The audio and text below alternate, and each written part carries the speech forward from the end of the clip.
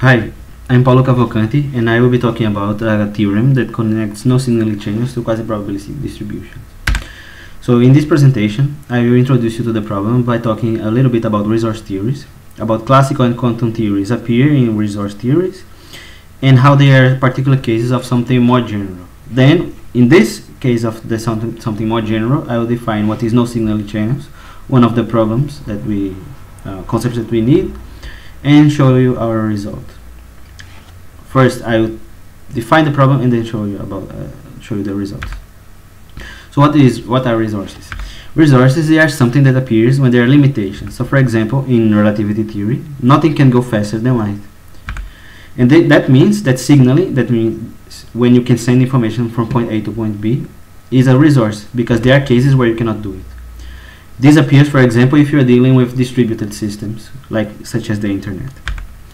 Not only that, but signaling is also related to foundational questions. For example, the Bell inequalities, which establish a difference between classical and quantum theory, they depend on this notion of signaling.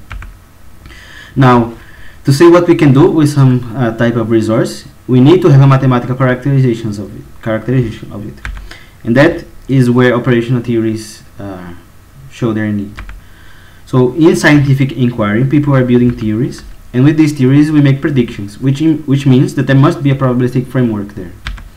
For example, classical and quantum theory, they are examples of those probabilistic frameworks that people can use. And they are genuinely different. You can prove that they are not equivalent. They are not equivalent, however, they are particular cases of this more general thing we call generalized probabilistic theories. And what are those? They are theories that have the structure of probabilistic framework, and they have classical and quantum theory as particular cases.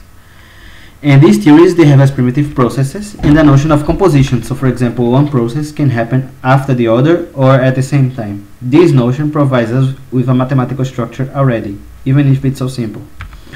And this mathematical form is given by category theory, or more specifically by symmetric monoidal categories.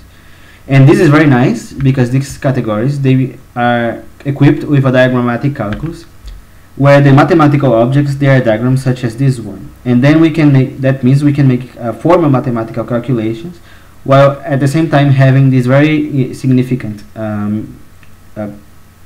notation where everything has a very clear meaning to us. Now, this is how we can characterize these no-signaling channels that I was talking to you about. So when the theory does not allow two parties to communicate, how do we formalize that mathematically? Well, if you are using GPTs, you can use the diagrams and say that some process lambda cannot be used to send information between the people there if this lambda has this form, where I don't need to talk very precisely about this. You only need to know that it's possible to characterize that using the form of the diagrams. And this is where our work enters. We can now define the problem.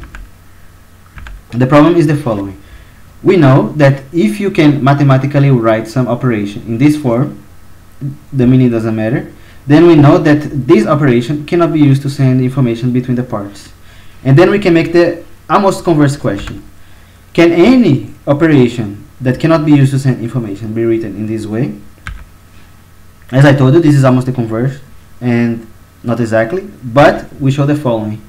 We show that any no-signaling channel in a tomographically local GPT can be written in that way. So we don't have the result for all GPTs, but for this very broad class of GPTs, we show that that converse is true. And this answers the question in the affirmative. Now, this was interesting not just because of the result, but because we prove it by lifting our theorem from classical theory.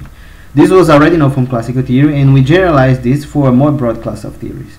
And we could do that because we use the diagrams to make the calculations.